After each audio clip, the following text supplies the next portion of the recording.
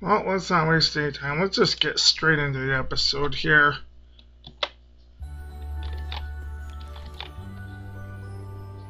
Huh? They went to there? Ah.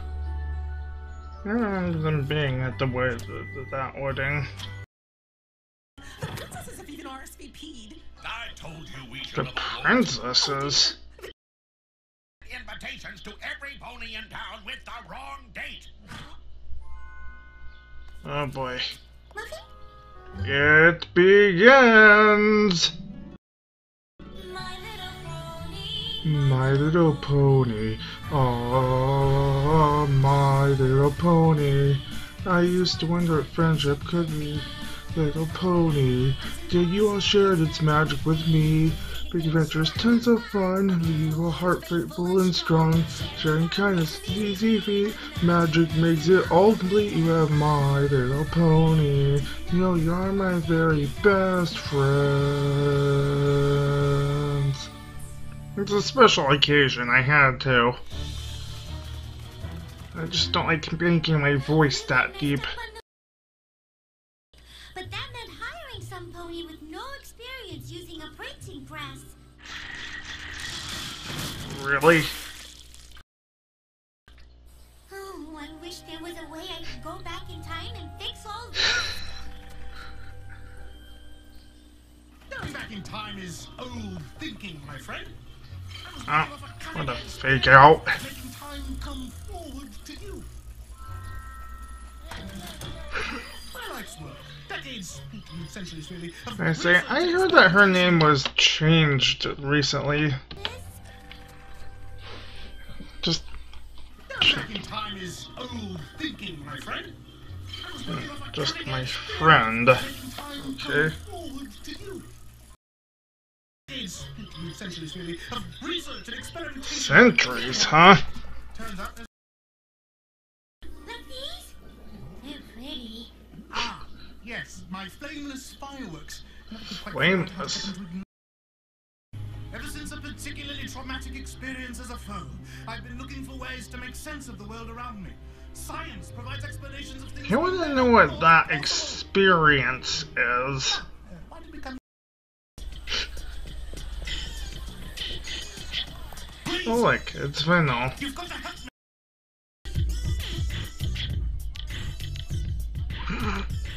Did you just make a round shape with his hoofs?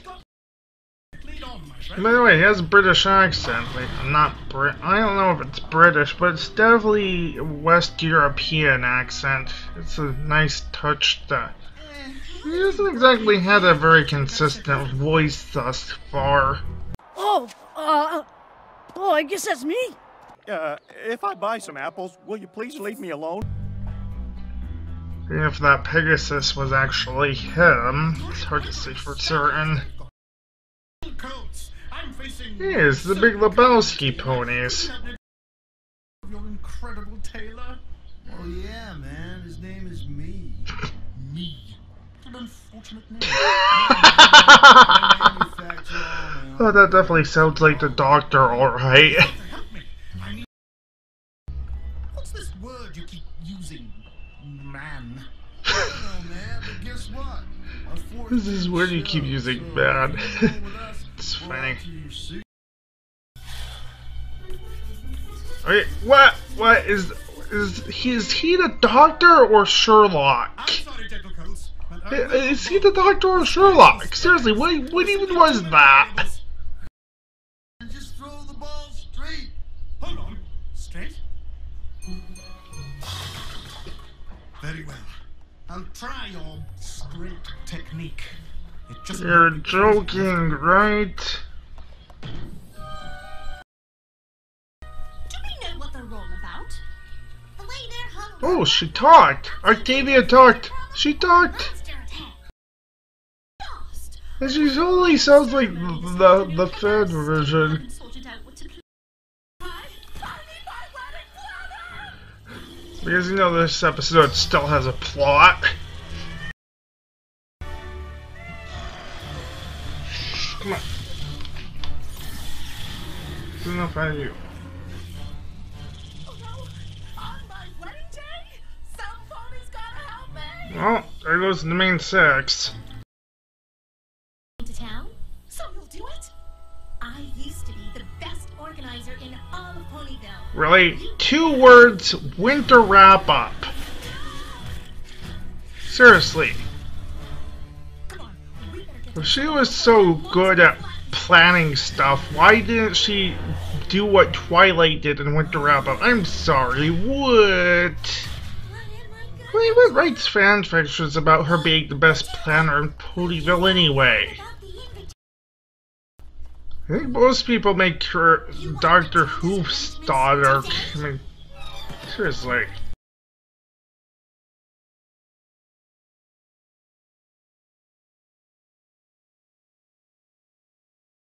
the horror! The horror! The Flower Trio. You can do a broken stem on one of the zinnias! What? Oh, the horror! Really? The horror! Oh my god, you know what, this is FedEx, this must be FedEx, because here is more shipping. There's like, first there's the Doctor and Derby, and What was that? now I have these two. My name isn't Bon Bon. It's Special Agent Sweetie Drops. What? I work for a super secret anti-monster agency. What? Or at least I did until the bug What? came from Tartarus a few years back. What? Are you talking about? When I thought exactly. shatter the whole agency. What? Every last shred of evidence of the organization's existence was destroyed. What? Deniability. What? What? It was me who captured the bugbear. I had to go deep cover here in Ponyville and assume the name Bon Bon. I never thought I would Who be able to even track writes fan fiction like this? This is supposed to be a parody of the fan fiction. based on a lie? I'm sorry, Lyra. I couldn't tell you for your own protection. But the Who lynchings... even writes fan fiction like this? I want to know, because I probably would actually read it. You're my very Even though I'm not big on reading. I've gotta go Also, that watch is totally from Ponymaker. see what the way. Seriously. Fine, but we're gonna talk about this later. That one, General Zoll or whatever, Ponymaker, that watch is totally from that Ponymaker. 7/10 Colonel Zoe. harshest of the Can't remember harsh. the guy's name on DeviantArt. We win the whole shebang. Besides, Pony Lumen is obviously the superior one. Like flowers. I'll use them for the wedding. Great wicked stallions. Now that can't be good. What a fake out. My word, is that a bugbear? That non sequitur though. To tell the musicians. No one even get the Spa twins in this episode. You must relax, my dear. We can handle anything. And they still don't sound remotely Japanese. They really are the best. What? Like we're family. Steven Magnet? What?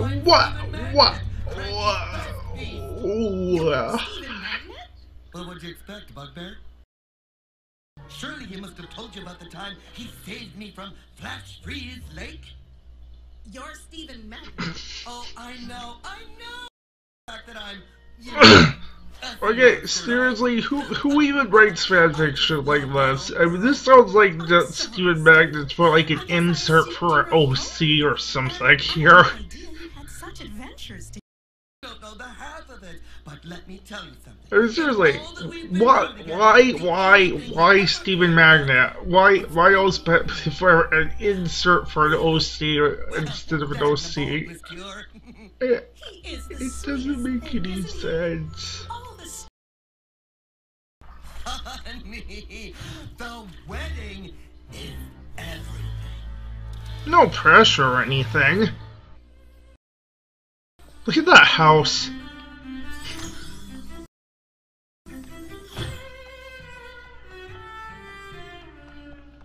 The wedding merch.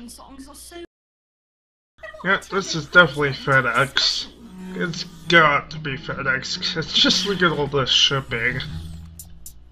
Or friend shipping. They're at least confirmed to be roommates.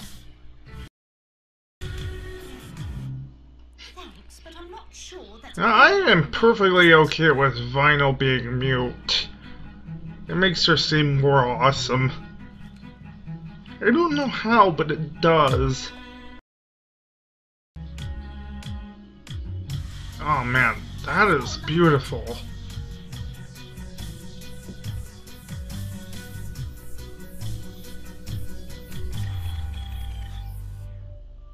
Here comes the drop.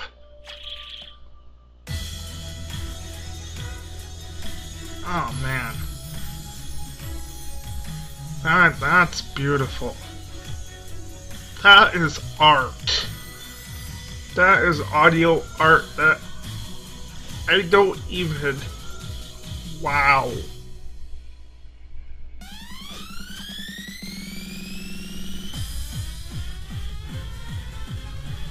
Wow. Okay, are they actually doing a pony music video?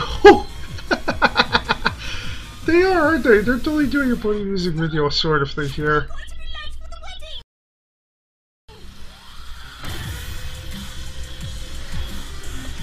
Wait.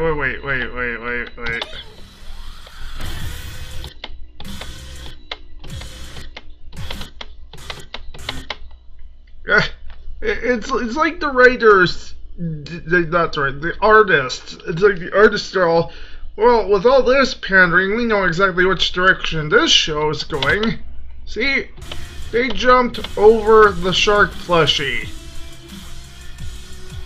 They jumped over it. They jumped the shark. They literally jumped the shark. Oh, there's a freeze frame bonus coming up, as far as I can tell. I don't know if they're... Oh, like, it's Button Mash.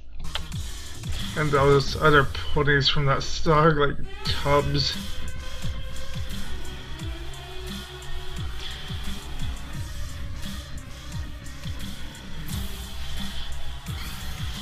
He just Pipsqueak? I haven't seen him in a long time. What is that thing doing there? Larson!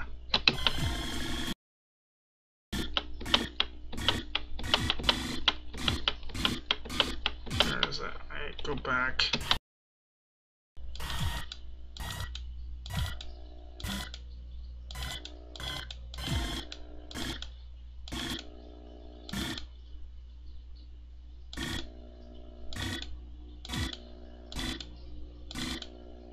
There it is. Seriously, Larson. Seriously, Larson. Seriously, this is what you think of us, isn't it? This is what you think of us. Damn it, Larson. I don't say that often, but damn it, Larson. What is life? Is it nothing more than the endless search for a cutie mark? And what is a cutie mark but a constant reminder that we're all only one bugbear attack away from oblivion? And what of the poor gator, flank forever blank, destined to an existential swim down the river of life to an unknowable destiny? These are giving us some of the best moments of the show. Something like that might work. I thought you were bringing Why don't Colgan and Berry Punch get any spotlight? I mean, they're like the next most popular. What is Spike doing? Okay, no, I'm sorry. No. Spike. Why? Spike is the main character. He is not a sporty character. He's had his own focus episodes. He's had more focus episodes to himself than Applejack. And the Cutie Mark Crusaders. If I see those three as well, I'm going to be so upset right now. Oh, you've got to be kidding me. Really? Not until the wedding starts. He's blameless. And you're not the only one with a secret, you know. You know those expensive imported oats you were saving for a special occasion? I cooked them up and ate them. All of them. Really, that's it? My suit has vanished and this was the only thing in my closet. How do I look? Like a million bits. Aw. Great whickering stallions! Look at the time. We better get inside. Allons-y. He said the line. Fear, Cranky, my dear. It's Stephen Magnet's mustache to the rescue. Oh, you've got to be kidding me. Wow, that is quite the throwback. Oh, thanks, buddy. Well, is every pony here? Oh, set mayor. This episode in a nutshell. Pony is the star of their own story. Oh, the dramatic irony. And Oh no, they did put their Crusaders in. Larson! Wait.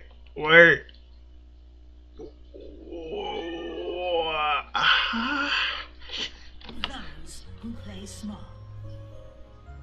If it Are they implying that the changeling plays a smaller role than any of the other ponies there?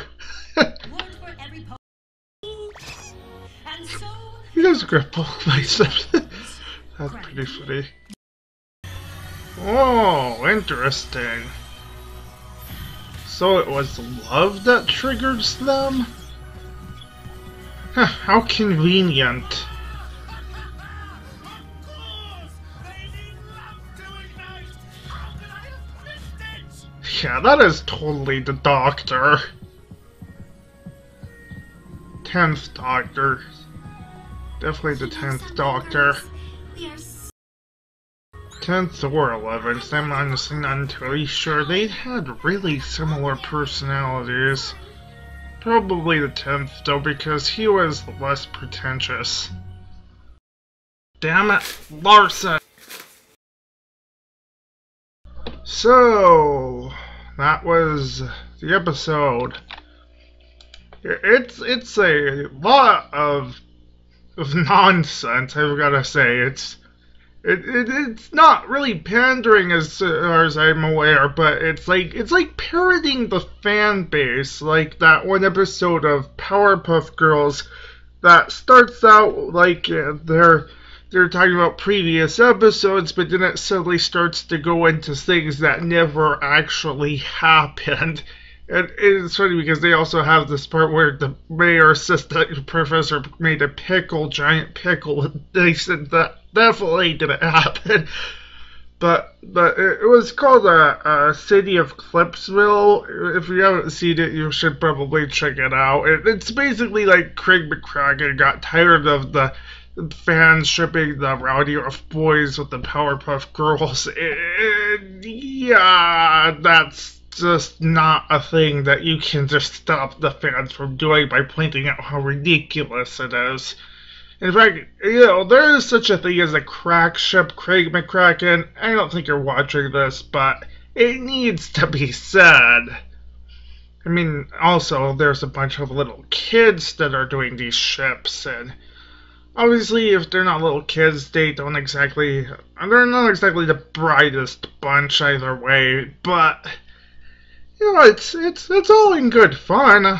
It's harmless. It's just, you can't get mad at your fan base for doing what they do. I don't know if he got mad or what. He was sick of it, apparently. As for this episode, yeah, this was a really good episode, but see, the thing about this all being a parody is that it's still technically canon, which means that all of those ships are at least friendship canon now. So, yeah. I mean, I don't know about the Dr. Rose, because he's definitely the Doctor now. There's no doubt about him being the Doctor now. Because not only was there that one bit with Rose, but now we get this. He's this inventor with all this advanced technology and this personality that totally mirrors like the 10th Doctor. That accent, he's the Doctor now. And As far as I'm aware, Derpy does have an official name, but it wasn't mentioned in the episode. And the name is stupid anyway. It's Muffins. I'm sorry, that's not an appropriate name for the character, because she likes muffins. That's all there is to it. She likes muffins. Why call her Muffins? It doesn't make any sense. I don't know if that's really her official name or not, but I think I'd prefer her going nameless for the time being, her being called Muffins. And, yeah, like I said before, the Vinyl Scratch, I actually prefer her view. It gives her a little badassery, just the way that she acts. It's hilarious, I've got to say. And, Octavia, she actually had lines in this episode, and she sounds just like the fan version, so... Yeah, it's hard to say that this isn't pandering, because they just did so many things that just appealed to the fan base very hard, and they didn't even have to do half the things for it to be a parody, yet they did. So, yeah, this was... There's not really much to analyze here, honestly. I mean... It's a bunch of nonsense. They literally jumped the shark. I mean, what more can you say that it's not supposed to make any sense? I mean, there was a changeling at the wedding. A changeling. It had no point in being there. It was just there. I mean, Stephen Magnet was best friends with Cranky. I'm sorry that there's no logic in that. Other than he's supposed to be an XP for an OC in a fanfic, because that's what it sounds like to me, is that he's the XP for an OC. But yeah, 5 out of 5. It was a really good episode. Oh yeah, something I completely forgot about is that the third Doctor, he was the one that did the tinkering with the gadgets, which was like what Doctor Who was doing near the beginning of the episode. So yeah, there's like the third Doctor, crossed the fourth Doctor, crossed the 10th Doctor, and that's pretty much it as far as I can tell.